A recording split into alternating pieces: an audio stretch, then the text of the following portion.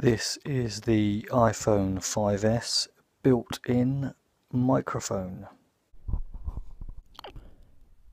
This is the iRig HD connected to the iPhone via the digital lightning connector. This is the iRig Pro, but the iRig HD is still recording the audio at this point. This is a Sennheiser ME64. I'm still recording with the iRig HD, which is just over there. And this is a Rycote Softie.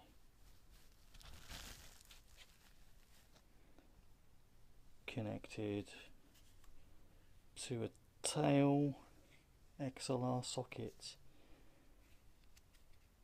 on the iRig Pro.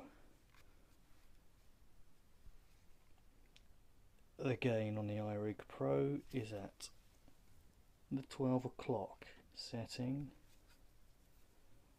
This audio is still being recorded with the iRig HD microphone, but I'm about to unplug that and plug this in, which is the iRig Pro connected to the ME64,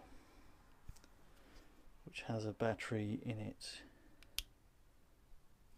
So the iRig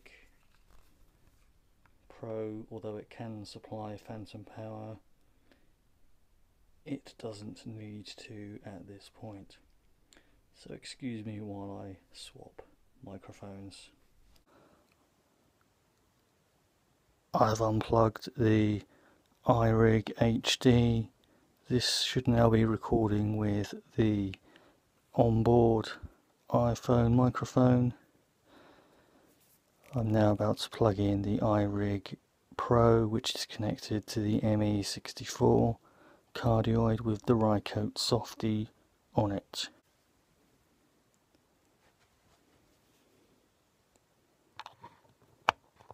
Well, we have a blue light, and we appear to have a signal as I speak into the ME64.